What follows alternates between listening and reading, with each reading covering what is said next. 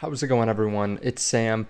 This is going to be a crazy next 3 days. We have a lot that's going on, and I want to cover it, give you some expectations for what CPI is going to look like, what PPI is going to look like, what Jerome Powell could say, because we have a lot coming. I also want to talk about what's happened over the last few days, just to remind you all the stuff that's been happening here, and to talk to you about why the government's lying to you, what they're lying about, because it does, and it should, influence your investing.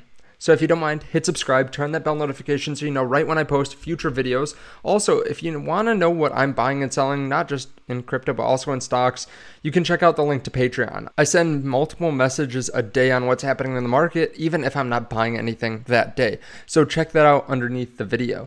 As you can see, crypto is rebounding a bit, up 1.6% after a lot of altcoins fell significantly. I mean, look at this. BNB down 22% this week, Cardano down 27%, Dogecoin down 15%, Solana down 28%, Polygon down 28%. So many cryptos just bleeding to Bitcoin. Bitcoin's down 4.1%. The only crypto that's doing better than Bitcoin that I see out of the top, 15 is XRP, which is surprising, but that's good news. That, if you have been holding onto Bitcoin, the dominance is ticking up right now. We can see that here, Bitcoin dominance at the highest level that we've seen since 2021, which I have been saying for a year plus that the majority of my crypto is in Bitcoin. Now, we've had a lot of crazy stuff happening this week. First of all, SEC charging Coinbase, also SEC charging Binance as well. It did say that 67 cryptocurrencies are now seen as securities. Binance had a lot of issues too. They had to stop USD withdrawals and deposits. The withdrawals will be good for a few more days, but they had to delist a lot of trading pairs as well. Binance US is really what's affected right now, but it is scary for the whole crypto industry. Now, that being said, if you're holding your keys to your own wallet, if you are self-custodying, then you are fine, but still not what you want to see. But we may need to see a little bit more fear before we get back into a bull market, a little bit more of a devastation of crypto, because there are still a good number of people watching, and typically we don't see that by the end of the bear market. We also saw GM adopting Tesla's charging network, and we saw Tesla move up another 12% on the month, up 45% as my largest holding of anything now. This is fantastic, but I still think Tesla's a great company. Now, it could fall down. Crypto could fall down. Everything could fall down this week because we have a couple big things coming up. I'm not saying that it will, but we have some big events coming up. I think overall, the last couple months have been really bullish for the market. We've seen more liquidity come into the system. We've seen macro get better because inflation is falling down here in the US. The debt ceiling was no issue, and this is causing the markets to rally. As we can see, CPI is coming this week, and at the peak, it was up at 9.1%. Last month, it was at 4.9%. So we have that coming in just 2 days, on Tuesday. Now, what can you expect? Cleveland Fed's nowcast thinks that inflation month on month will come in at 0.19%, so basically 0.2, and core inflation at 0.45. So annualized inflation rates of 4.1%. and core 5.3%. So we're almost in the 3% range. This is a big jump down from 4.9%. Just a couple months ago, we were at 6%. A couple months before that, 7%. So we are making a lot of progress. We also have the PPI coming in Wednesday. So the producer price index is more of a leading indicator. And last month, we got 2.3% versus the expected 2.4%. The month before, we got 2.7% versus the expected 3%. So we've had a couple good prints in a row. The forecast is only 1.1%. So very low here. And you can see this even was higher, is 11.5%, just cratering now. Almost down 10% in the last year or so, year and a couple months. And then we also have the Fed meeting. So the Fed meeting ends on Wednesday. Jerome Powell is going to give his speech on what he's seeing in the market. How much are they going to raise rates? As of now, there's a 70% chance that they are not going to raise rates at this meeting. Now, recently, Canada ended up raising rates by 25 basis points, but they have a hotter economy. They also do not have rates as high as we have had, or that we have them. They also have been paused for months. So I still think there's a good chance that the Fed might just all out pause this meeting. If they don't, We could see some fear in the market, but I'm not even sure that's going to happen. I wouldn't be surprised if we got 25 basis points. We had a red day, and then everyone realized, okay, this is really the last step the Fed's going to have to do. There's a question over whether they're going to have to raise any more, but then this is the last step that they are going to have to take, and then they won't have to raise anymore. So unless they do something really wonky, or in case he speaks and says that we're going to have to keep rates here for a very long time or something like that, I think this is going to be good for the market. This is the U-turn. Now, part that's priced into the market. As we can see, the last couple months, the market's done extremely well.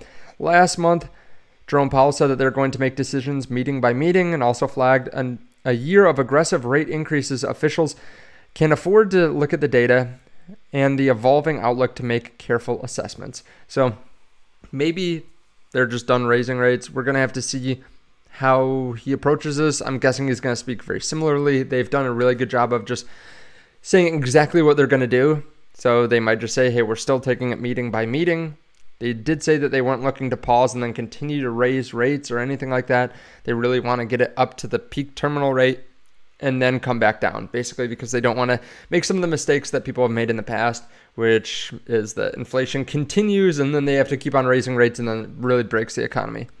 So a lot of how the market reacts is going to be due to, I think, how Jerome Powell speaks. This is the same thing that's been happening for the last year or so. So pay attention to exactly how dovish or hawkish he speaks during the speech around, was that 2 p.m. Eastern time? So we'll have to be on the lookout for that. Maybe it's 2:30. It's half an hour after they come out with the rates. Now, the Fed has been lying to you. So they have been saying that they have been sucking liquidity out of the system, basically trying to reduce the Fed balance sheet, and that could cause some pain in the markets. That's what we have seen, but the net Fed liquidity has started to tick up. So you can see when that happens, the S&P 500 moves up.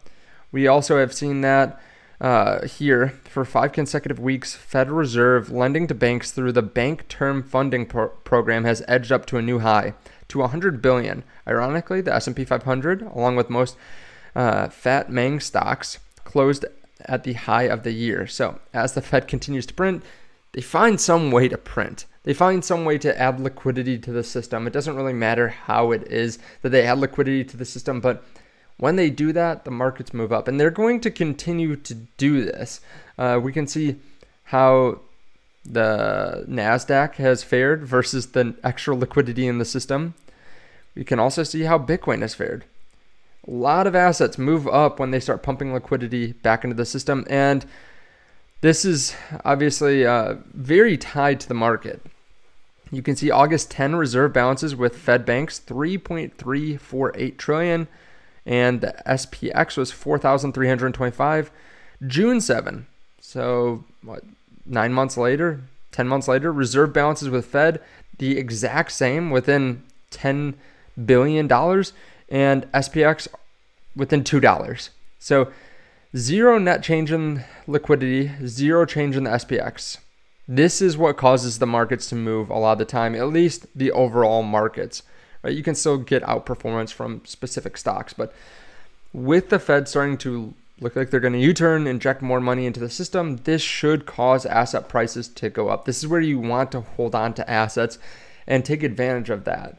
Now, we know this is going to continue to, because they did just raise the debt ceiling. They're going to continue to print money, continue to spend money, continue to add liquidity into the system because they don't have any other way of doing business. That's pretty much what they have to do because they have dug themselves into a hole, unless they want to make some drastic change. But politicians aren't going to want to put their campaign on that. They're going to be voted out of office most likely if they do that. But let me know your thoughts on all this underneath the video. That is what they've been lying to you about recently.